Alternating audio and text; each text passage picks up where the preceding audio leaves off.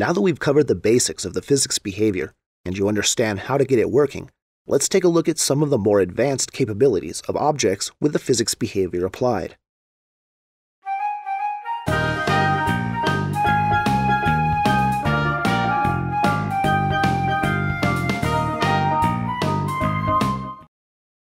In the last video, we covered how to get an object set up with the physics behavior, and how to get it interacting with the environment around it. This time, I'd like to talk about how to get our objects moving using forces and impulses. With other behaviors, we move an object by simply adding or subtracting to the object's x or y coordinates. With the physics behavior, we use forces and impulses to put an object into motion. So, what is the difference between a force and an impulse? A force is something that changes an object's speed or direction and is used over time to give an object constant acceleration. Think of gravity. Gravity is a downward force, always causing you to accelerate towards the ground.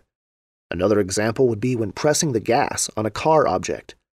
A force is applied that pushes the object forward, accelerating whenever the gas is down. When the gas is released, the force is no longer being applied. An impulse, however, is more like an impact between two objects. Consider a baseball bat colliding with a baseball. As the bat hits the ball, an impulse is applied to the ball, causing a jolt of acceleration. After that initial impulse, though, the ball begins to slow down until it comes to a stop.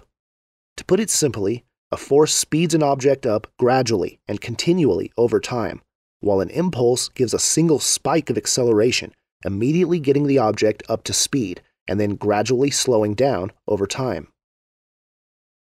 Let's take a look at a force and an impulse with physics objects. Right now, I just have this triangle object with the physics behavior applied, as well as a ground object, also with a physics behavior, and its immovable property set to yes. Right now, if I previewed the layout, nothing would happen since the triangle's sitting on the ground. I want to use a force to drive this triangle upwards, kind of like a rocket. Let's switch to the event sheet and apply a force to the triangle. Remember, we want a force to be continually applied over time, so for this example, let's apply the force every tick.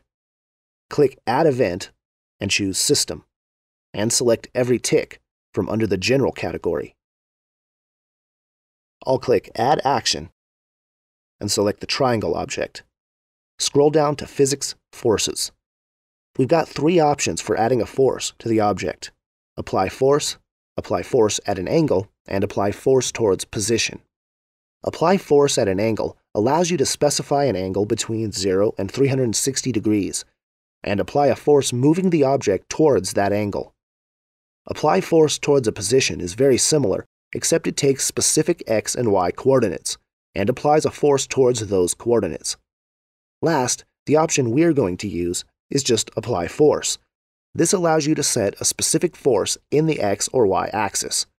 Because we want this triangle to take off like a rocket, we need it to move up, which means we use the y-axis. And we need to use a negative value since y equals 0 at the top of the screen. So under force y, I'll put -5. Now, every tick, a force of -5 will be applied, speeding the object up as it does. I'll preview the layout, and you can see the object takes off like a rocket. Next, let's take a look at an impulse in action. I'll drag out an instance of the box object. It also has the physics behavior applied with the default settings. Remember, a force is continuously applied, while an impulse is a one-off impact. I'm going to give an impulse to this box whenever it's clicked by the mouse. In the event sheet, add a new event using the mouse object.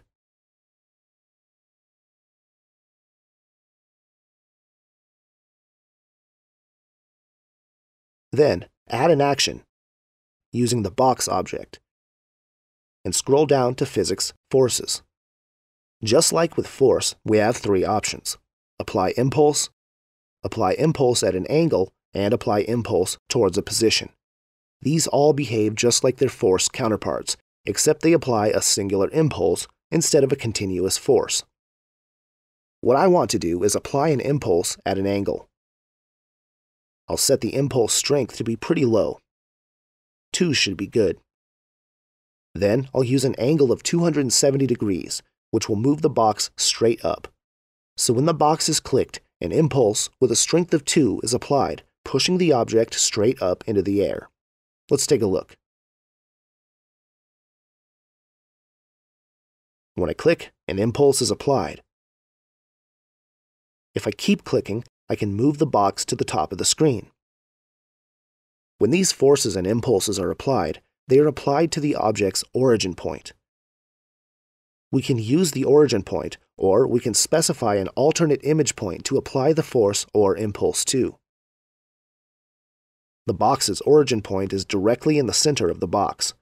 Let's see what would happen if we add an image point to the bottom corner of the object.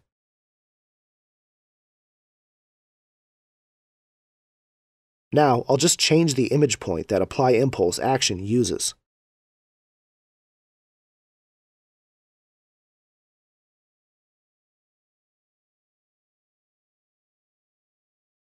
Now, when I click on the box, an impulse is applied to the corner, causing it to go into a spin. The next thing we can do with the physics objects is apply torque to them. Torque is a rotational force, meaning that by applying torque to an object, you can rotate it, either clockwise or counterclockwise. To demonstrate torque, I'll add this ball object to the layout. It also has the physics behavior added, with its default values. I do need to change the collision mask to circle, since we're using a round object. In the event sheet, I'll add another event, this time using the keyboard object, and choose Key is Down. I'll select the spacebar. Now, when the spacebar is down, I want to rotate the ball by applying torque to it. Let's add an action and choose the ball object, and scroll down to Physics, Torque. Here we also have 3 options, each similar to their force and impulse counterparts. We'll just use Apply Torque.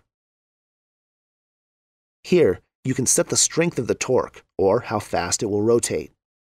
You can also specify if the object should rotate clockwise or counterclockwise by using a positive or negative value here.